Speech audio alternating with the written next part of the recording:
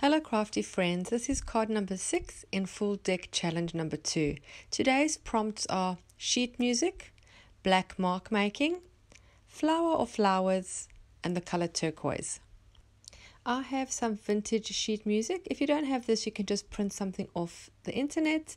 This is my black mark making and I'll show you exactly how to go about making this. My flowers are die cuts from the Essentials by Marlene die cut book. I'll put a link in the description below.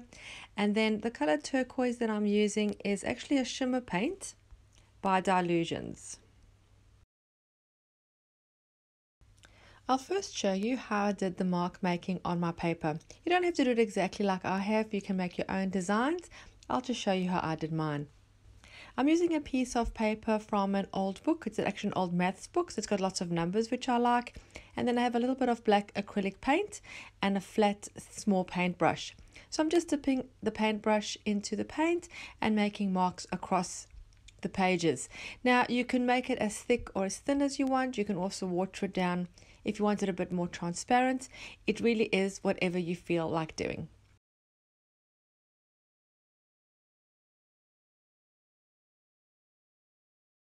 For the next lot of marks, you're going to need a fine line applicator bottle. I got mine from a craft store online. They're also available on Amazon or eBay. They're just small bottles that'll hold your paint and they have a really fine metal tip. I added black acrylic paint to mine and then some water. I gave it a good shake and then I started my scribbling. I don't really have a ratio of water to paint. You sort of just have to work and just see that it's not too watery or too thick. So you'll have to play with it a bit, add a bit more paint if you've put too much water, add a bit more water if it's too thick and it's not coming out the nib properly. Just practice a little bit and it'll come right. Mine is a little on the watery side and it's leaving some blobs, but I do like the thicker and thinner parts of the design. While this dries, we're going to prep the card so we can start altering it. I'm going to start with my normal process of adding some white tissue paper as a base. I'm adding this with Mod Podge. This is just to create a substrate to add all our bits and pieces. Once it's dry, just tear off the excess. The tissue paper I'm using is the type that you'd use for gift wrapping. I'm now going to add a few pieces of my sheet music, just like collaging. Just tear a few pieces and stick them down randomly. I'm just using a glue stick for this part. Trim off the excess with the scissors, or you could tear it off if you prefer. And then I'm just going to put the next piece, which is my mark making. I'm just going to tear a piece that I like and I'm going to stick that also just randomly. There's no really right or wrong way of how you're going to add this. It's just how you feel it's balanced and it looks good and pleasing to the eye. Did you know that it's never too late to join in the full deck challenge? This is the second deck we're working on. We've already finished the first deck, but you can start at any time and on any deck. If you're on Facebook, do look for my group. Just search Full Deck Challenge Group. The group is a great place to get inspiration and give inspiration. You can also share all the cards you've made, and it is the first place that I share all the new prompts and the tutorials. I would also love if you subscribed to my channel. I have lots of tutorials and junk journals and art journaling coming your way, and this is the home of the Full Deck Challenge.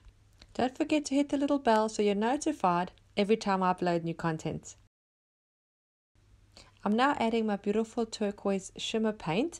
I've just added a few drops with my fingers and I'm using a wet paintbrush just to spread it around a bit. I don't want the whole card painted. I want darker areas, lighter areas, and then water down along the edges. So I'm just using my paintbrush to move the paint around.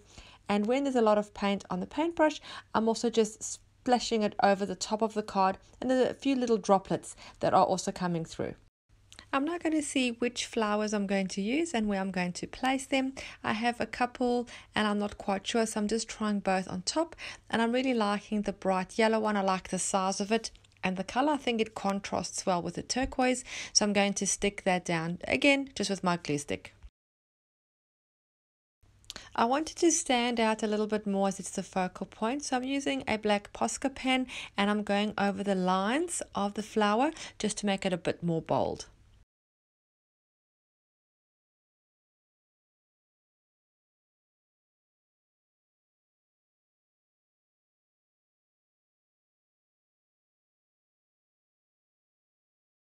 And then for the stem, just the black acrylic paint in the fine tip applicator. I'm adding some highlights with a white Posca pen, and at the bottom, as you can see, this is how not to do it. I pressed my finger to hold the card on the very wet spot of the black acrylic paint, so it's made a bit of a smudge, but that's okay. I'm going to add a little bit of gesso just to cover that up. I think gesso comes to the rescue more often than not.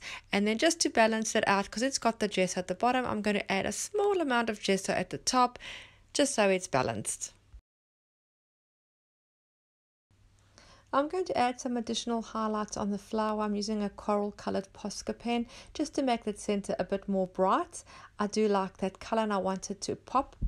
And then I'm also using a yellow one just to add a few little dots just to brighten the yellow a little bit more. I want my focal point to really stand out. I'm going to use the applicator bottle again just to create some simple leaves on my flower. And then I'm going to add a little sentiment to the top right hand corner of the card just to balance out the composition. Again, I'm using the black with the white print. I think this works really well with the card.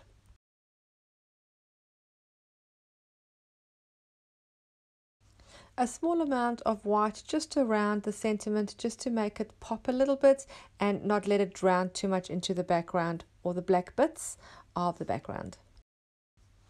Let me show you a close-up of the card. You can see the beautiful shimmer paint and how it's got like a metallic finish and all the beautiful texture that's created by the acrylic paint through the applicator bottle. I really hope you enjoyed my video. Thank you so much for watching. I hope you were inspired to create your own and to join in my full deck challenge. Thanks again for watching. Don't forget to subscribe. I'll see you again soon. Bye.